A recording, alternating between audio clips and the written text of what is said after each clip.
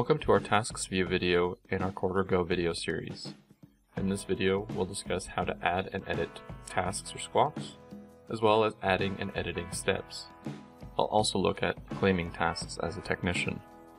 Users can edit a discrepancy by clicking on the discrepancy they wish to modify. If we need to modify the discrepancy text, we can go to our right-hand menu, click on Edit Task, and modify the discrepancy text here. In this window, we're also able to change the department, add or modify existing zones, as well as add or modify the ATA code that's associated with the task.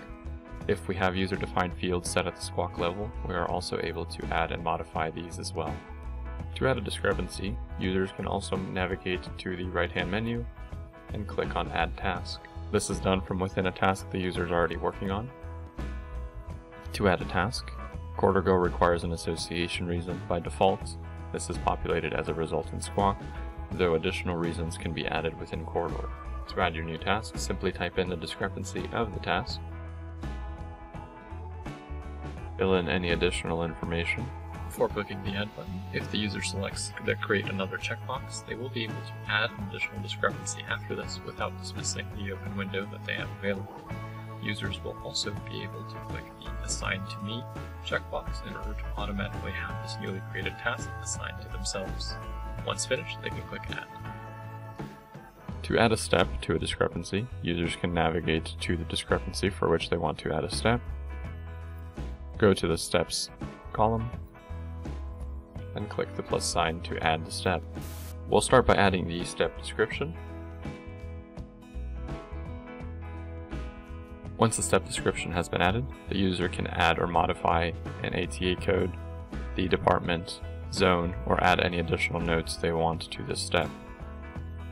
The user-defined fields are also available for steps, so if we have any created for the steps themselves, we can go ahead and modify these as well. Like the squawk, the user can have this newly created step assigned to them, and once finished we can go ahead and click Save. All of the steps added to a specific squawk will appear under the Steps tab, however they will also be viewable in the Tasks view. Back on the main screen, we can see that the discrepancy to which we added a step now has 2 footprints on the bottom right-hand corner. This will indicate that there are steps associated with it. We can view the steps as a separate tile, just like a discrepancy, by navigating to our filter and making sure that we enable the Include Steps and Substeps checkbox.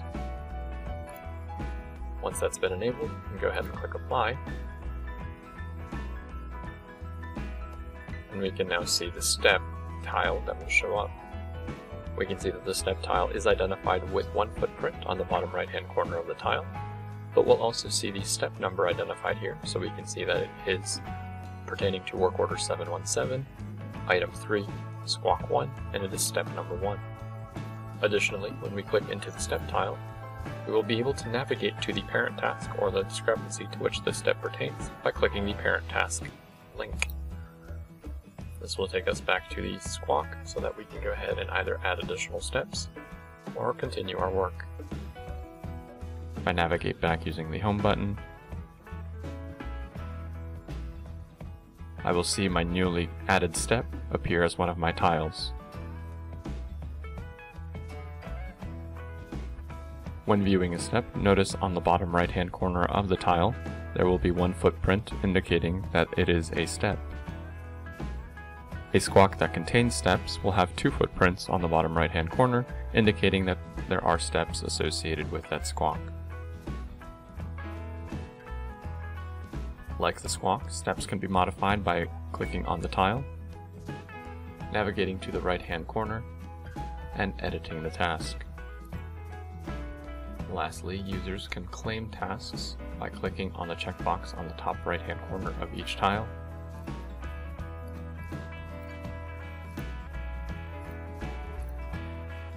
Once all of the appropriate tasks have been selected, navigate to the right-hand menu and click Claim. Thank you for watching this Task View video in our Quarter Go video series. In this video, we covered how to add squawks and steps, how to modify those existing squawks and steps, as well as claiming the different squawks and steps that are created. We look forward to seeing you in the next video.